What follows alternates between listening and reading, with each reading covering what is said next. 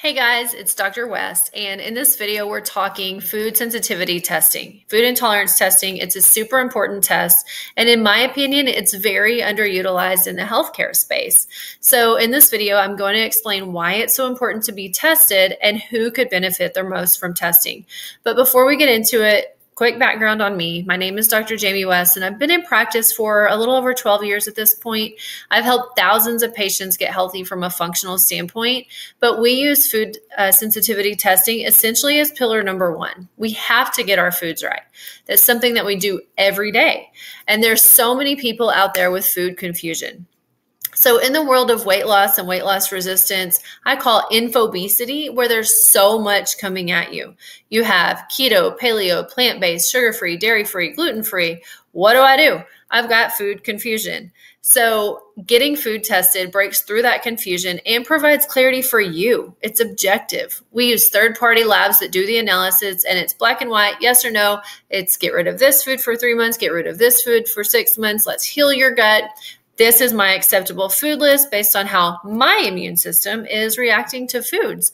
So tying into that, there's 3 main reasons why we test. You might want to grab a notebook, but there are 3 reasons why. Number 1 is that it takes pressure off your gut. It takes the stress off your gut. People's guts are a mess, and we know that most disease and dysfunction starts in your gut. So if you have constipation, diarrhea, gas, bloating, you eat something and you're like, oh my gosh, what the heck was that? Was it the dairy, the eggs, the gluten? Was it something else? Again, there's the confusion. So people's guts are a mess. And what this does is it takes the stress off your gut. That's reason number 1. Reason number 2 is that it takes stress off the immune system. So ultimately, when we test, we're looking at your immune system to determine exactly how your immune response is reacting and responding. Guys, we have over 50 million Americans with an autoimmune condition. That's 1 in 6 people.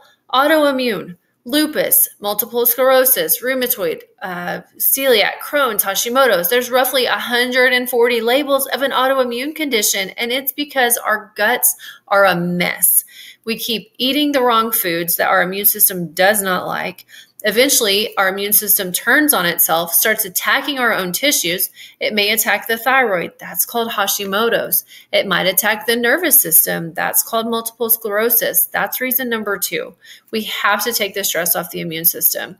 And reason number 3 is that it reduces inflammation. By eating the wrong foods, we're driving inflammation. So about 10 or 11 years ago, this book showed up in my clinic. I didn't order it. I didn't buy it. It just magically showed up. And it was called Your Hidden Food Allergies Are Making You Fat.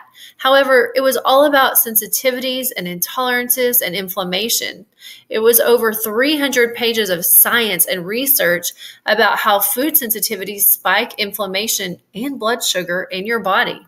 We know that a lot of disease and dysfunction has an inflammatory root cause where inflammation is a driving factor. It's like the fuel the fire that's fueled, it's the fuel to the fire.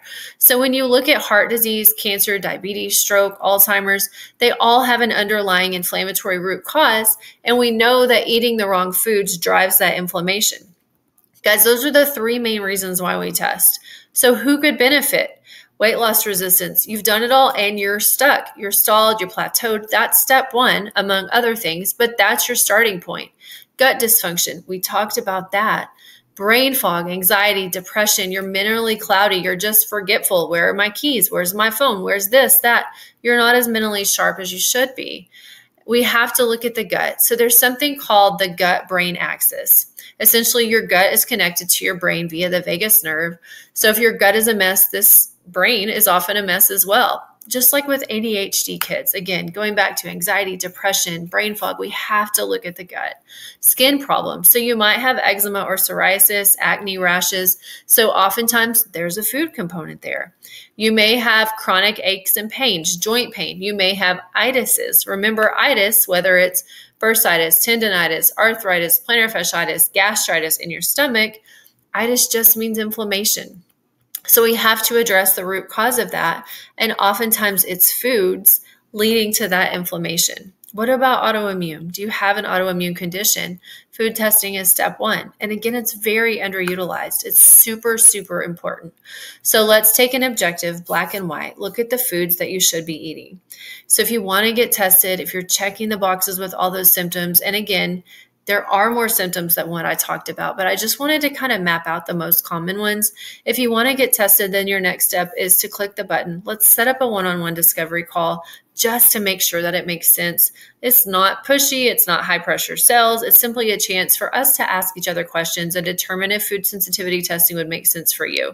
So I will be giving you a call at the time that you choose. You just click the button, fill out your information, go grab a time slot that makes sense, and we'll talk about whether this is something that you need to do. So thanks for watching. Talk soon and take care.